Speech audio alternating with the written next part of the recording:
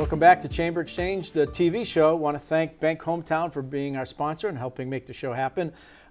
Very pleased to have with us in our second segment, David Ortendahl, who's the Executive Director of Corporate Partnerships at Worcester Polytechnic Institute, WPI. You got David, it. welcome. Thank you. It's been a while since you've been here. Yes, it was last year to talk about careers and the recruiting talent pipeline. Right.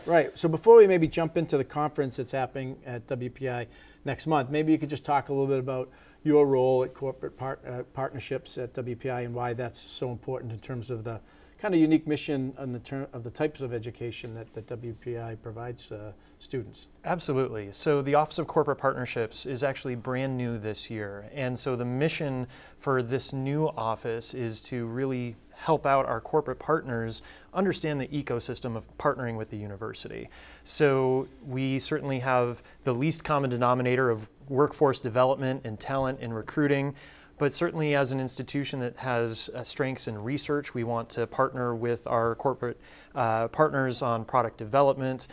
When it comes to corporate social responsibility, if there's philanthropic opportunities that those companies are looking for to get engaged with the community, we help them navigate the campus ecosystem and then provide those opportunities for those businesses, which are also opportunities for our faculty and students. Yeah, I mean, obviously a whole array of majors at WPI that, you know, research development, some of the work that the research that some of the faculty are doing, really relevant to so many kind of innovative fields of the economy. And we say it pretty regularly here on the show and at the Chamber, the single biggest issue that we hear from our members is access to talent and workforce, and that's where like a place like WPI is so important. I think it's the Washington Post comes out with an annual report of top 10 schools where the graduates, most recent graduates, make the most amount of money. WPI is always in that list, so that kind of reinforces how much the employer community values WPI graduates and the work that's done with faculty. Yes, and in fact, right before I came here today, I was helping employer registration over at our career fair, where we're going to have 200 companies on campus today and probably over 2,000 students rolling through the doors for that event. So it's always a great partnership event. That's good stuff. And so particularly there's a conference that's coming up in October at WPI on October 17th and 19th. Want to talk a little bit about that? Absolutely. So actually day one, that October 17th, is a career day for our high school partners to understand life sciences in particular.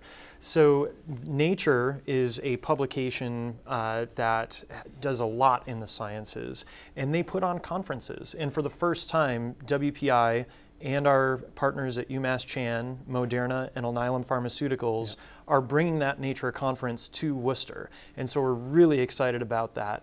We're going to have future Nobel laureates here talking about mRNA sciences, which for folks know post-COVID was a lot of the therapy around the vaccines that were being distributed.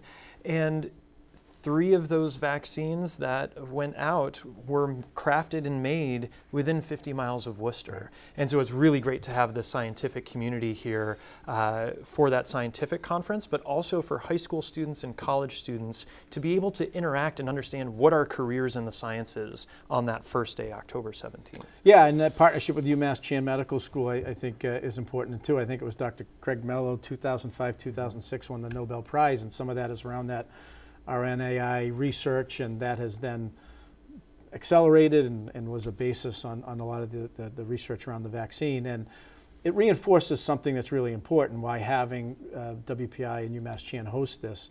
It's important, and we at the Chamber talk about a lot, is the life sciences, biotech, biomanufacturing cluster that exists in Central Mass. That has been able to be established because of the work that WPI is doing, because of the UMass Chan, and then the workforce that's needed. CBRE, a internationally known real estate firm, recently came out with a study. Worcester, Mass, had the 15th largest life sciences and biotech employment cluster in the country. WPI, a major factor and player in that. And then just this past week, Mass Bio talked about the growth in the life sciences industry, and particularly Worcester and Worcester County being one of the fastest growing pieces of that. So bringing in the Nature conference here, it's a big coup. Yes, and we're really excited about it. And really the key driver behind this conference is Dean Jean King, Dean of Arts and Sciences at WPI, along with her colleagues and at Moderna and Alnylam Pharmaceuticals, who really were the ones that said, we're going to do this and make this opportunity happen. So I'm privileged to be part of that team, but I want to give all the credit to Dean Jean King, who is really the driver behind this initiative. Yeah, well, she's clearly been, we talk about the growth. I mean, there are some unsung heroes that have been really kind of promoting the industry, can speak to the sector to say, here's why you need to have a presence in Worcester and Central Mass.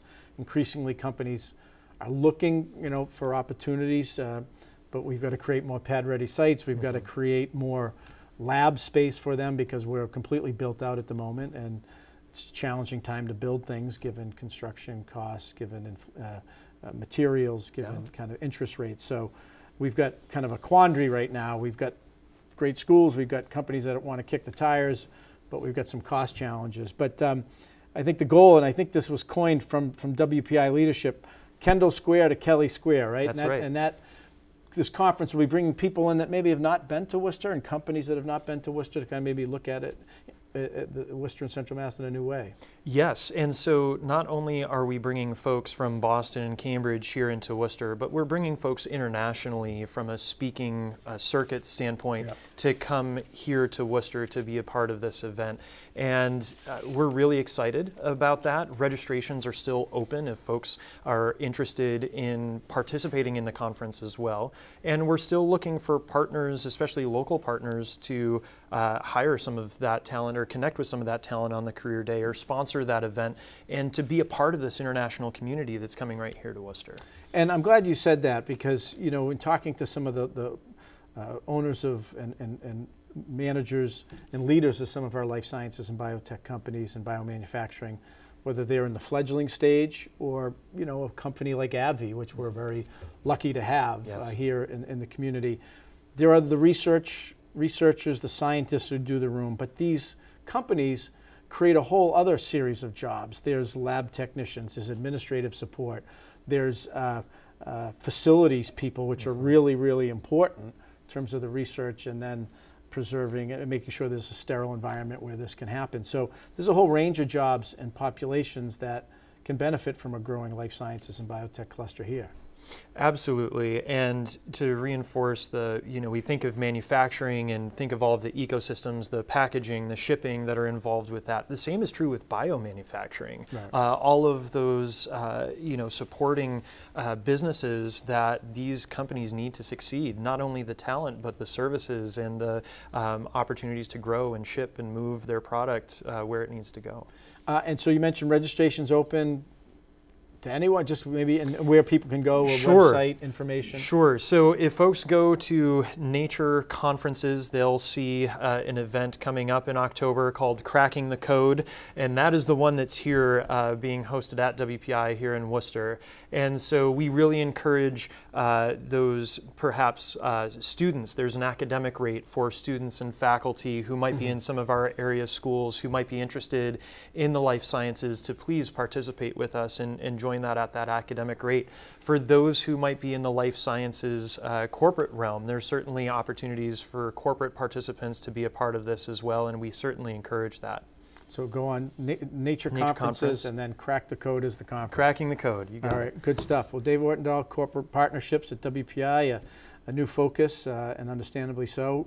Conference October 17th. Thanks for being with us and appreciate all the great work that the faculty, staff, and students do at WPI. Appreciate your time. Thank you. Yeah.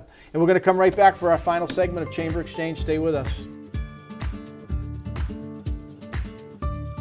These days, you've got your hands full in life. That's why we help you bank simply and securely with tools like Face ID and Touch ID. It's why we make it easy to make purchases on the go and get cash back while you're at it. Why we help you quickly deposit checks wherever you are. And it's why we lend a hand with sending and receiving money right from your phone. So even when you're on the move, you can manage your finances.